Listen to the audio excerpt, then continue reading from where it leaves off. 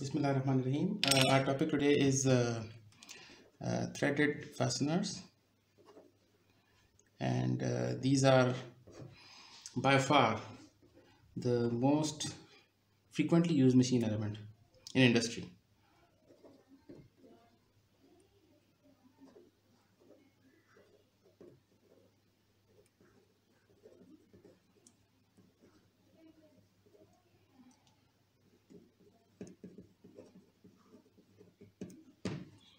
Um, Whatever the specific kind of fastener it may be, one thing will be common, and that will be a threaded portion. And that threaded portion will take this form. Obviously, I'm just going to draw it in a symbolic manner, but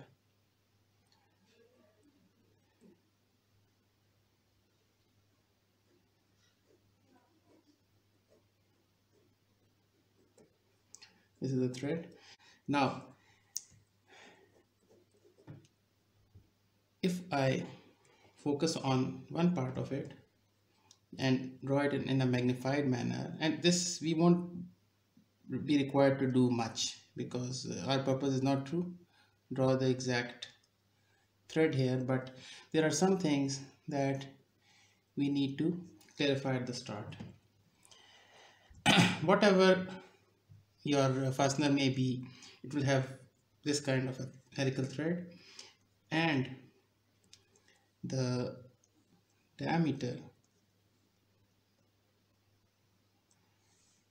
at the base of the thread, that will be called the minor or root diameter, dr. Similarly, the diameter at the peak or the summit of the thread, that will be called the major diameter, it's called d. And there's an important diameter which is called the pitch diameter, and that is in between the major and the minor diameter, and that is the diameter at a point where your thread thickness of the thread is equal to the space between the two threads, and this whole distance at some point on one thread to the exact same point on the next thread is called the pitch P. Now, pitch diameter is that diameter at which this thread thickness is equal to the space between two successive threads, and this is called pitch diameter dp. Now, we are going to use this terminology later on. Now, how are threads formed? Basically, manufacturing of threads takes place mostly in two ways. Number one is rolling, that is cold working, plastic deformation, and you bring a stock of metal into this form in the threaded portion, and the other is cutting or machining. Now, there can be an unthreaded part and a threaded part on any given fastener.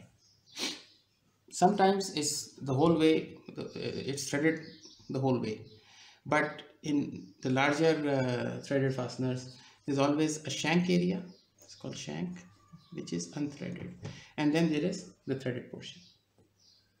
Now, when we talk about specifications, how do you specify a certain threaded fastener?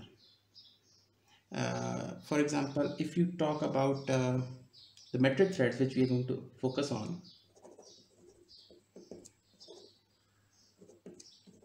then thread is specified in this manner. M16 into 2. For example, this M stands for metric thread. 16, this gives you the major diameter, which we just talked about here. Major diameter D, and this 2, this is the pitch, and we just talked about the pitch also. Now if it's a single start thread, then pitch, we have already defined the diameter, the definition of pitch. That is, pitch is the distance between any two, between one point and its corresponding point on the next thread, on the very next thread. That is the pitch. Now if it's a single start thread, that is, there is just one helical thread there, then your pitch is also the distance that your nut or your bolt advances in an axial direction in one revolution. So this gives you the pitch here. So this completely specifies the thread. And there's one more thing. Why is there need to specify the thread here, the pitch here? Why isn't it enough to say M16? That is because for M16, as you can see in your table 8.1, it can be M16 into 2, and it can be M16 into 1.5. Now this pitch will be in millimeters. This diameter will also be millimeter, because we are talking about metric thread here. Now this is called coarse thread, coarse pitch, and this is called fine pitch. So your M16 bolt or cap screw, and I'm going to come on to that classification soon, that is available in 2 pitches. If you don't specify anything, if you just say it's M16, then this is the standard one. You'll be then excused for thinking that you're talking about a pitch of 2 millimeters. Now, so much for table 8.1 and the different pitches that are available. But table 8.1 also contains a lot of other information about threads. For example, if you are concerned about the stresses in your threaded fastener, as we will be very soon, then these areas, this area and this area, they come into play. And when we talk about these areas, there is the unthreaded area, and then there is the area of the threaded portion. Now for stress calculations, and you'll see that very soon, stress calculations, when we talk about the unthreaded area or the shank area, that is pretty easy. Your shank has a certain diameter D, and that diameter is the nominal diameter. For example, for M16 it is 16, for M12 it is 12 millimeters. So you simply calculate area, and we call it AD, simply by the very familiar formula for a circular area. Now here you will use the major diameter, which is also the nominal diameter, because you have, for M16 it will be 16 millimeters. Now what about if we talk about the threaded portion? That is more interesting. Area of the threaded portion.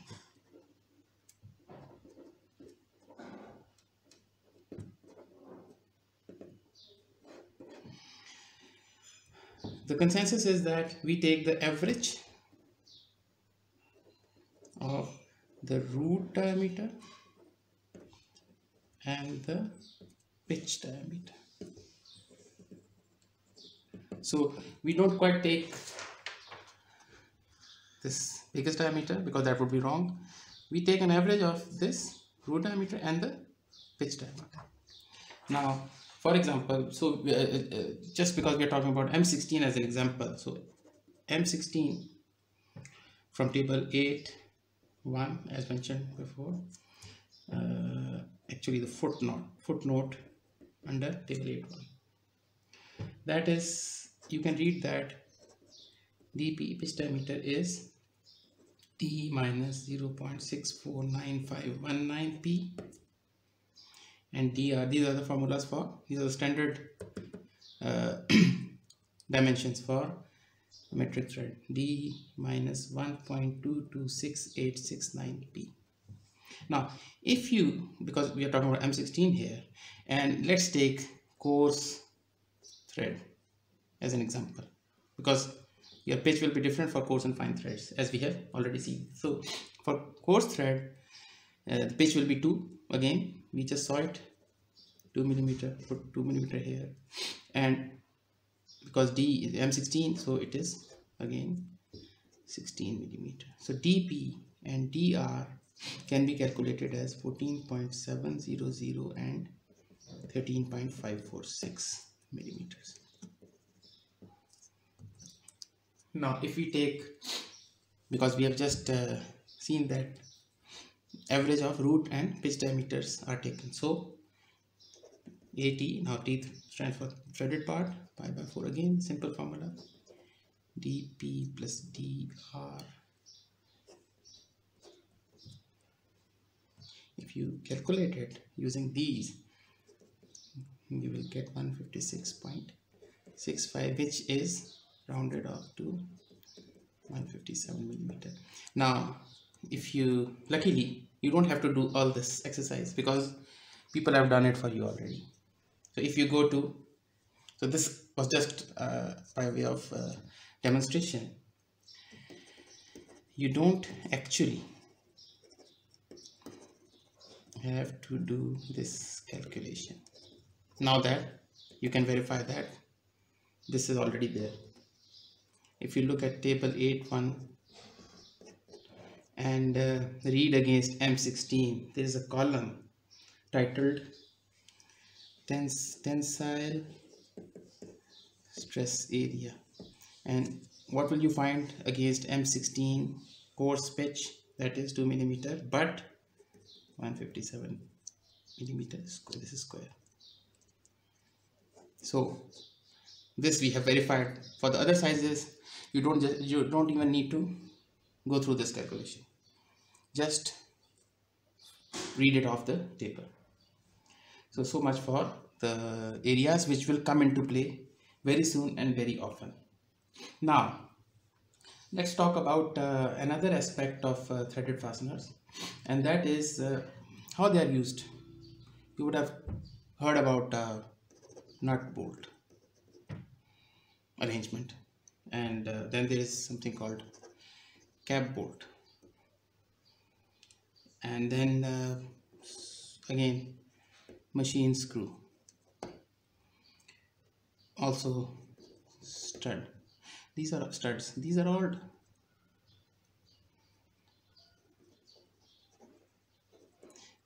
all threaded fasteners, and most of the things, almost all the things that we will talk about will be common to all these arrangements. There will be some differences, and we'll see those, but most of the theory that will be developed will be applicable to, with some minor adjustments, applicable to all. Now let's start with these classifications. The most familiar, and probably you have heard about it the most, is this arrangement where you have a bolt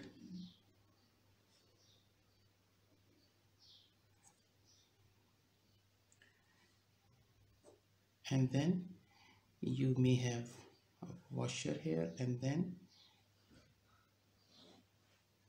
you have a nut, and some part of the bolt protrudes out from the nut, and by this you are basically fastening two plates with a hole in each of the plates for the bolt to pass through. There are no threads on these plates, these are just holes.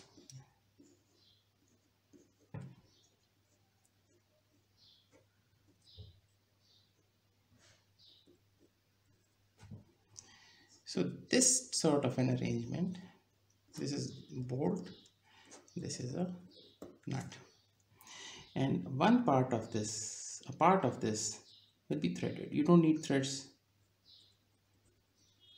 all along, you just need thread where the nut will come. So if it's a longer size bolt, then it doesn't make any sense to have threads here. Okay, so this is one arrangement. The other common arrangement is, and when this arrangement is there, you just insert the bolt first and then you tighten the nut. You don't tighten this. There are reasons for that, and at this stage shouldn't go into those reasons, but you tighten the nut unless it is not possible to tighten the nut, and then you will tighten the bolt also, but that is the standard practice.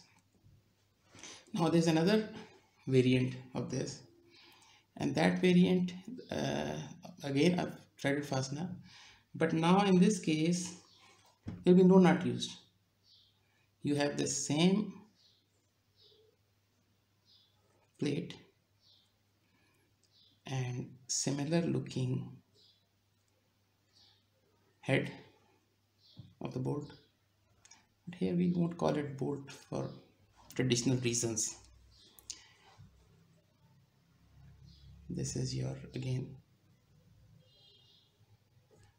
screw, but here what happens is that your plate here has a hole, but the next plate, the other plate that you want to fix together with this plate, it has a thread.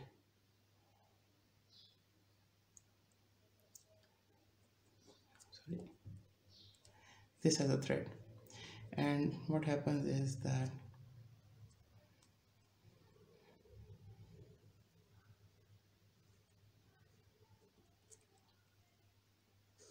this is an example of a blind plate, but you could have this threaded part all the way and you have a through threaded part. That is also possible. And what happens again, you have part of it is unthreaded and part of it is threaded, and you have the threads in this plate all the way, in the next plate all the way till this point. Here we call this not a bolt but a cap bolt or cap screw. So the practice here will be that there's no scope of using a nut here. You just use a bolt and you will have to tighten this bolt itself. Now there could be in this case a washer here also, like there was a washer here, so that can be and cannot be there, but this is the arrangement. Now for this sort of cap bolt, you will have different sorts of shapes on the head because you have to tighten this obviously. So one of them will be very similar to the bolt that you have used. This is the shape of the head, although its height is somewhat less than this one, but if you look at it, it will just look like a bolt, and it is a bolt, but this is just a convention that if you're not using a nut, then it becomes a cap bolt or cap screw. Now it could also have a hexagonal slot here for your wrench, commonly called Allen key, to be inserted and then tightened, or it could have a more traditional slot like this, and there are many other variants of this. So this is another way of using your threaded fasteners. And then there's the stud. The stud is it doesn't have a head. This one has a head, this one also has a head. This one is used for the nut, this is used without a nut, although I am not aware of any country that makes it against the law to use this with a nut, and sometimes people use this with a nut also, but then it becomes a bolt. From cap screw it becomes a bolt. Then the stud is actually, it again joins two plates. For example, you have this this plate,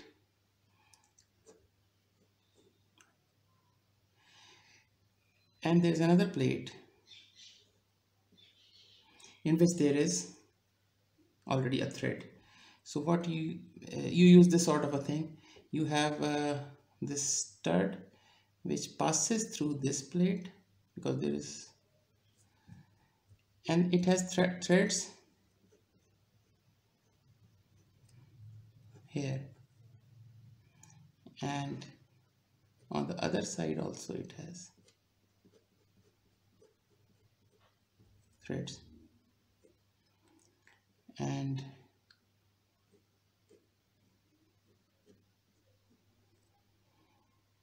you tighten it here first, and then you use a bolt here and tighten this one again afterwards. So this thing inside will take somewhat of this shape, a shape like you have threads here, no threads here, shank area, and you have threads here. You insert this first, tighten it, and then you use a nut to tighten this one with the next plate. And this other plate, this is like this. This is one plate, and this is the other plate. So again, this is again another variant.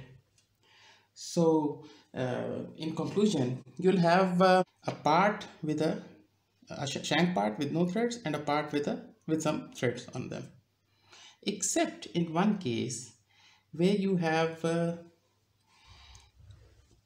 threads all the way till the head. So if this is the head, then it may be that you have threads all the way, and in this case they are usually called machine screws. Now again, this is a matter of practice, because these where you have threads all the way, these are relatively smaller sized. These are actually cap bolts, essentially cap screws, but they are so small in size that they are threaded all the way. And when that is the case, then generally they are called machine screws to differentiate them from cap screws or cap bolts. But essentially they have this similar arrangements for tightening, and there can be some other shapes also. The summary is that except the machine screws, you will have a threaded part and an unthreaded part. Now this is called LD, length of the shank part, and this is called LT. This is the length of the threaded part. This is the nomenclature that we follow. These symbols are pretty much standard. This is L. Now this let's unthreaded, and this is threaded. Now dimensions of all these are available. Mainly we'll be focusing on these two here, but again, if you understand how to use them, then you can understand all others also. Now dimensions of bolts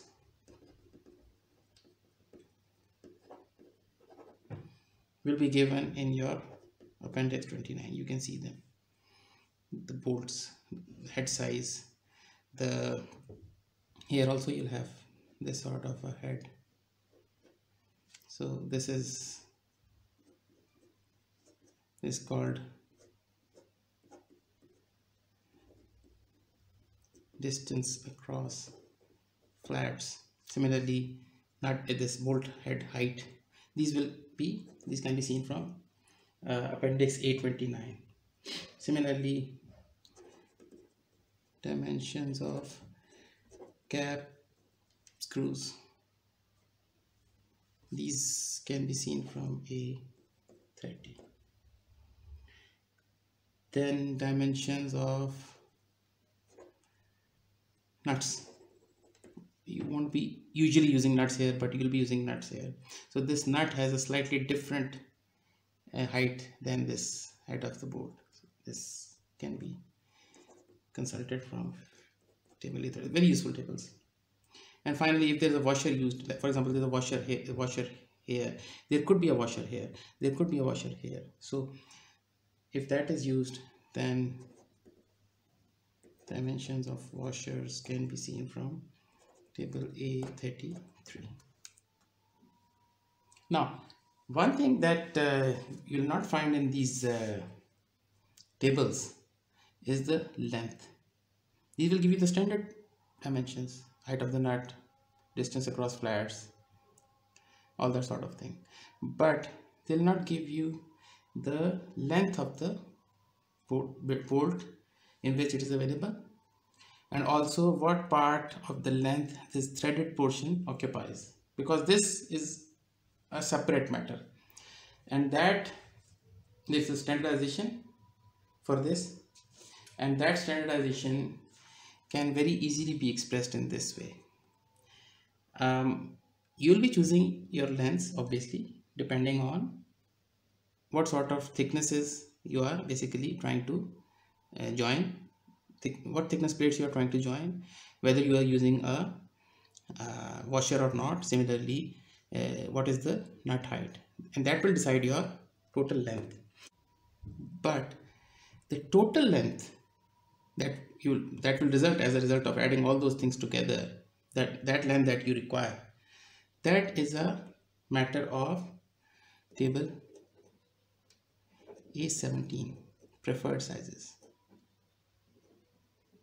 You are familiar with this concept in connection with other topics, that you don't have every length of bolt or cap screw available. There are some preferred sizes. No industry can survive economically if it has to maintain an inventory of all sizes. So there are standard sizes, so that will be taken from table A17. So the length will not be here, otherwise all information is here. So we'll come to that later on. Now there's also another standard, and that is length of the threaded part. What portion of the bolt or cap screw will be taken by the threaded part? The standard is this. It depends on the diameter, again the principal diameter, the nominal diameter or the major diameter, plus 6 millimeter if your length of the bolt, total bolt, which will be dictated by each application, is less than or greater than 125 millimeter. If it is greater than that, then 125 up until 200 millimeter, you'll have twice the diameter plus 12 millimeter, because recall that this thread is only required where nut is going to come or where it has to screw into the threaded part.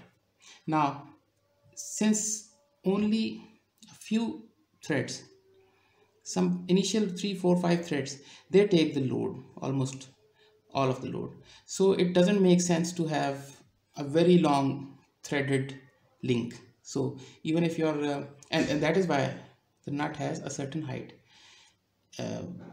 It's not that if you had a nut of very double the thickness, then it would be a better joint. No, because only the first few threads take up all the load. So here also, so you actually need a few threads at the end. You don't need whole things threaded. So and that depends on the total length of the bolt also. And if your total bolt size is even bigger than this, then you have a bigger threaded part also, and that is for all the lengths above 200 millimeter long. This is how you can know what part of this a certain bolt or cap screw is with threads and what part is the shank part. Obviously L minus LT will be the length of this LT.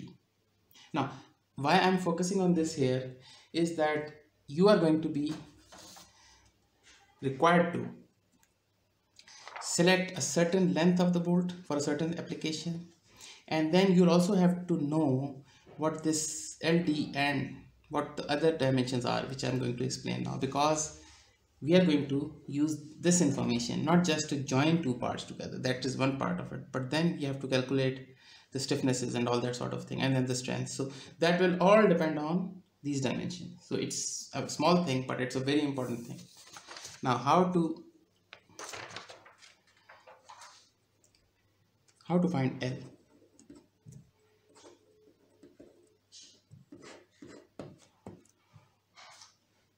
We have seen that the lengths are available in the preferred sizes table, yes, but obviously you need to have an idea what is the minimum length you need, and then you will look up this table for the next higher size or something like that. So, and once that L is decided, then LT, LD, everything will be decided. But how to calculate this L, that is very important. And for that, let me draw this figure again.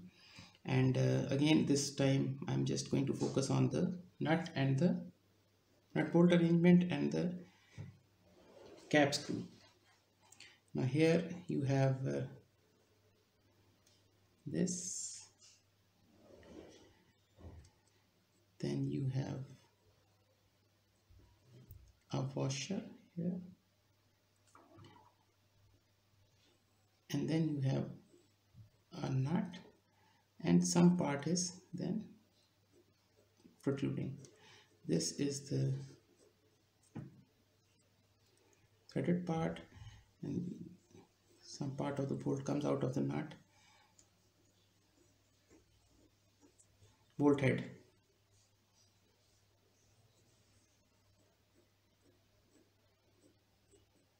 This is the nut. Now the plates that you are joining together,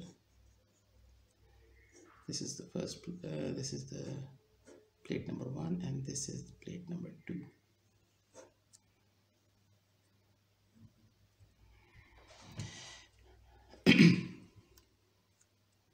These are the plates, plate 1 and plate 2.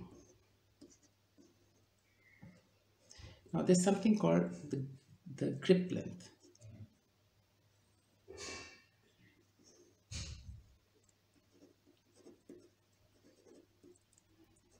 Grip length L.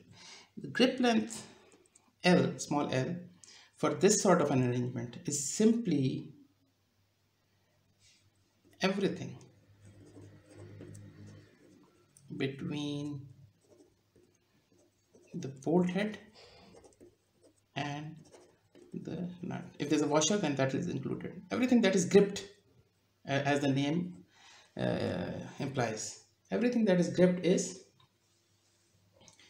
included.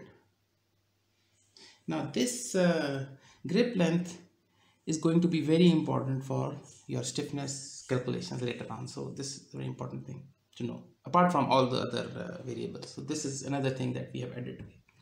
Now what we do here is, because we don't need the bolt to just finish inside this nut, it should whatever the number of threads in the nut are, it should engage all those threads, and in fact it should come out from the other side 2 or 3 threads, 2 to 3 threads. If they come out, it's better. Even if it is just the right length till the end of the nut, that is all right, but that is rarely the case. For safety reasons, you would like your bolt to come out of the nut from the other side. Maybe it's a 2 or 3 threads length long, but you would like these 2 to 3 threads to come out. Now how we select the length? Very simple. The length, again, recall, you need, this is the total length, so you need this from this to this, so that this comes out of the thread somewhat. So what you do is simply you need the grip length plus the height of nut.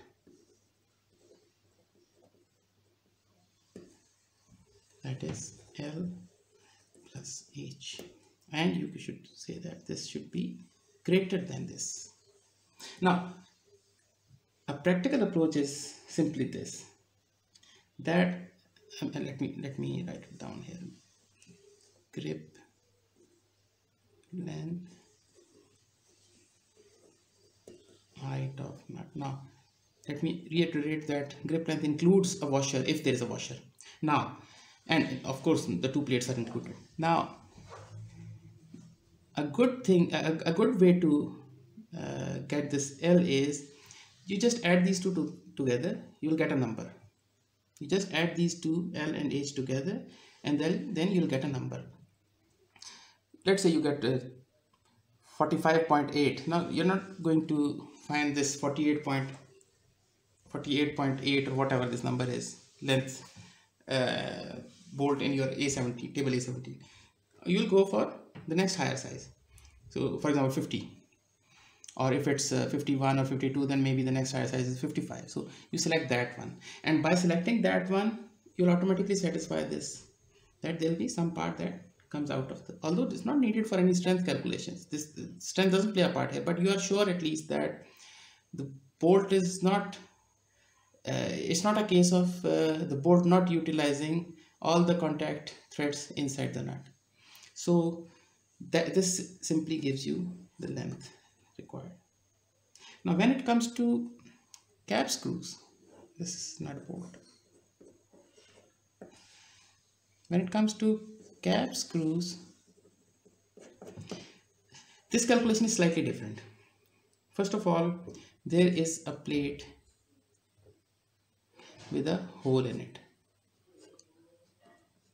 The first plate has a hole just like the plates here, but the second plate doesn't have a hole, but it has screw already in it, because your cap screw doesn't use a nut. It screws in the plate directly. Now this plate could be like this, or this can be all the way through, but in either case you're not going to use a nut.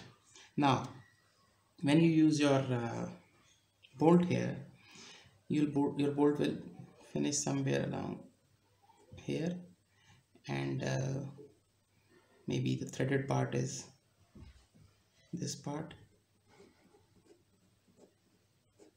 maybe the thread part is more than this. This is the threaded part, and this is then the shank, and then you have here a washer, and then a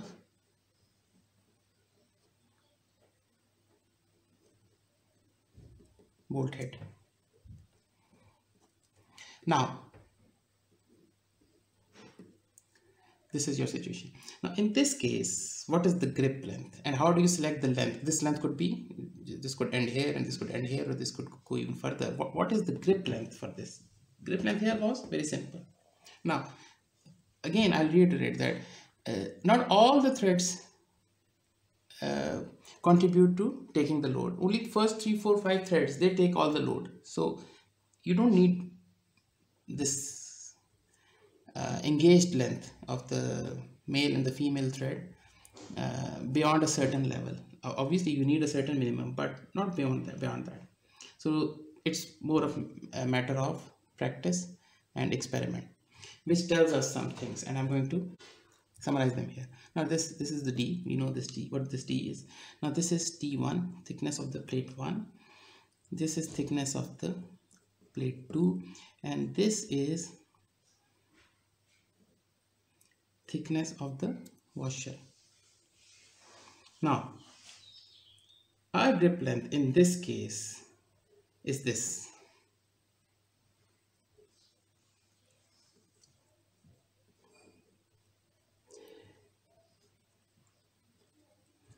Our grip length is H. This is H. H is thickness 1, thickness of plate 1, and any thickness of washer if the washer is there. H. So we are talking about the grip length L. L is equal to H plus d over 2 or h plus t2 over 2. Now, t2 is this one. Now which one it will take? Whichever is smaller. So our grip length will be some length here, some length L, because we don't need beyond this grip length. We don't need to have have the length of this cap screw beyond this. It doesn't help us, but this is what is required.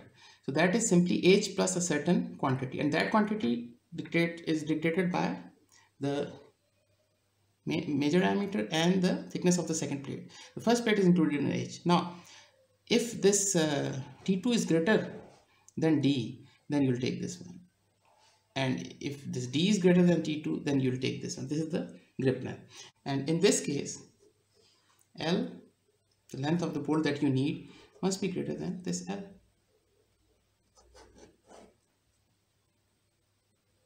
So for cap screws, this is your minimum length. For bolt, this was your minimum length. But in either case, when you go to find, for example, in this case, you again will get a certain number like 36.2 or something like that. But when you go to table A17, then it is very unlikely that you'll get that number in the preferred sizes. So then you go on and find the next available size. So this and this, table A17 preferred sizes, and then you select the next, that is bigger